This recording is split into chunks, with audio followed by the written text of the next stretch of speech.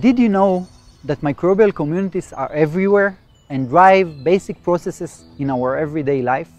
From the air that we breathe to the food that we eat.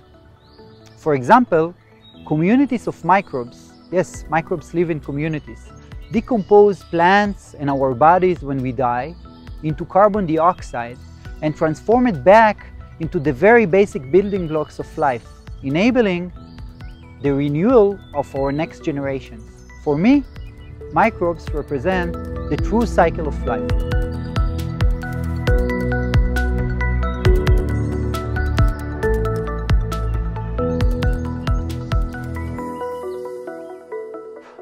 I study what makes microbes live and function together in communities, and ways to reshape and engineer such communities towards desired functions. I'm specifically interested in microbial communities, also termed microbiomes, that live in gut environments of animals. Why do I do that? Because they affect their hosts and are part of many of the processes that contribute to its well-being.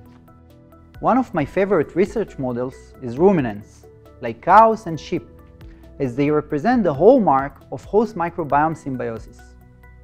Ruminants, unlike human beings or mice, cannot live without their microbes.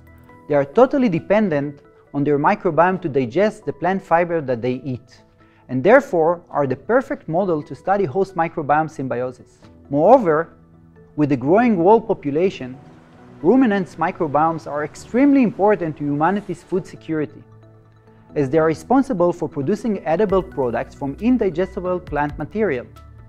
However, the rumen microbiome is also responsible for the production of large amounts of one of the most potent greenhouse gases, methane, which we all know contributes to global warming. In our studies conducted throughout the planet on thousands of cows, we have discovered that there are natural microbial communities that are responsible for producing less methane and more milk. We are now devising ways to synthetically engineer such communities and to modulate rumen microbiomes across the globe to be more environmentally friendly, but still maintain food security for the growing world population. These endeavors will have an immense environmental and agricultural impact.